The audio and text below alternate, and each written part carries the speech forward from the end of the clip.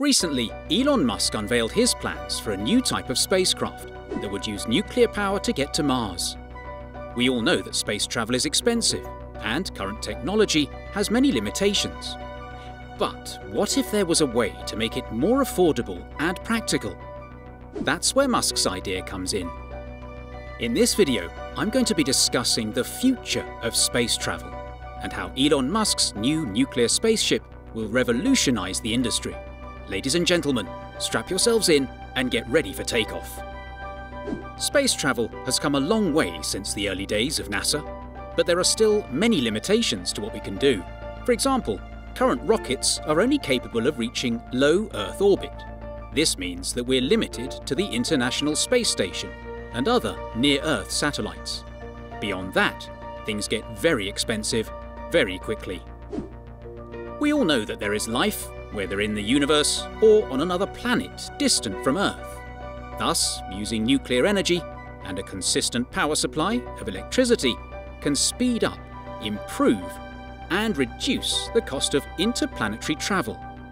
NASA-supported SpaceX nuclear rocket conceptually could make travel to Mars affordable for the masses, which means that, in the future, space travel might not be just for the wealthy. So what's up with this insanely nuclear starship?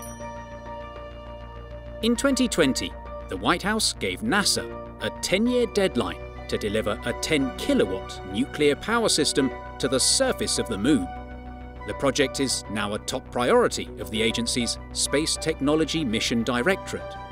And in July 2021, congressional appropriators earmarked $110 million for NASA to advance development of a new nuclear rocket suitable for sending cargo and crew on interplanetary voyages. NASA had not even asked for the money. The obvious reason for this increased sense of urgency is the space agency's stated goal of establishing a moon base by the end of the decade, which is difficult, if not impossible, to do without nuclear power, let alone landing boots on Mars. Surprisingly, developing a nuclear reactor for use in spaceflight requires no significant technological improvements. The US has already done so once, with the Air Force's development and launch of a working prototype in 1965. It will instead be a matter of navigating the complex web of regulations that surround all things nuclear, and ensuring that NASA does not limit itself to just the lunar surface or any other lone deep space destination with nuclear power.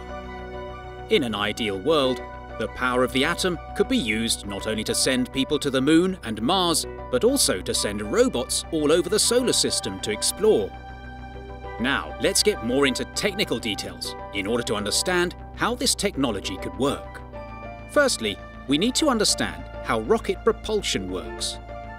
A typical chemical rocket carries its oxidizer, which is usually liquid oxygen, in a tank separate from the fuel, typically kerosene. As the fuel burns, it generates hot gases that are funneled through a nozzle to create thrust.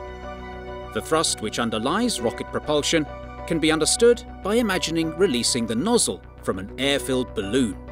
As the air escapes, the balloon hull is propelled the other way. This force is the thrust. Rocket engines produce thrust by forcing gas from the engine's nozzle by igniting a mixture of fuel and oxidizer. In this way, the rocket is propelled in the opposite direction. But there are other alternatives besides chemical rocket engines. In comparison, nuclear thermal propulsion systems are twice as powerful and effective as chemical rocket systems. The NTP systems generate heat from nuclear energy to turn liquid propellant into gas in order to create thrust by using nuclear energy. NTP systems can produce twice the thrust with the same amount of propellant, making them twice as efficient and powerful as chemical rocket engines. By cutting the time it takes a rocket to reach Mars by 25%, astronauts will be less likely to experience cosmic radiation, microgravity, and boredom. Mars missions would also be more adaptable with NTP engines. Due to the heavy fuel requirements, the only time a crewed chemical rocket mission to Mars can be launched is when the orbits of Earth and Mars are exactly matched, which happens only once every 26 months.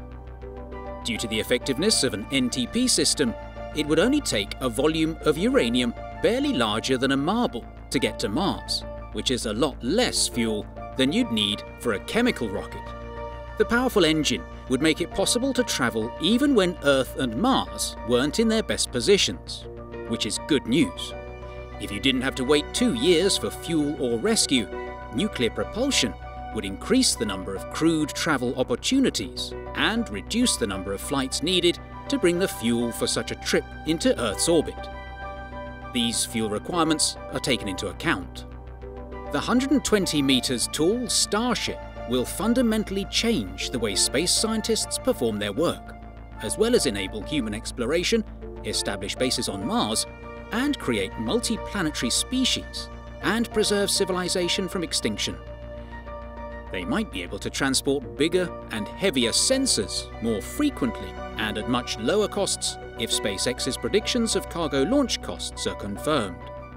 Rather than sending out rovers individually, it may be easier to send out fleets of satellites in low Earth orbit, and telescopes may improve in astronomy, planetary science, and Earth observation, all of which may lead to bold advances. The 70-meter taller Falcon 9 rocket from SpaceX has already changed the face of the aerospace industry. The landing of the first stage is guided by retro rockets and steerable fins. SpaceX invented reusability with that rocket once it re-entered the atmosphere. It is expected that the corporation will launch more than 50 Falcon 9 and Falcon Heavy rockets this year, which works out to approximately 1 launch per week. At an International Astronautical Congress in Mexico in 2016, Elon Musk drew designs for a rocket to inhabit Mars.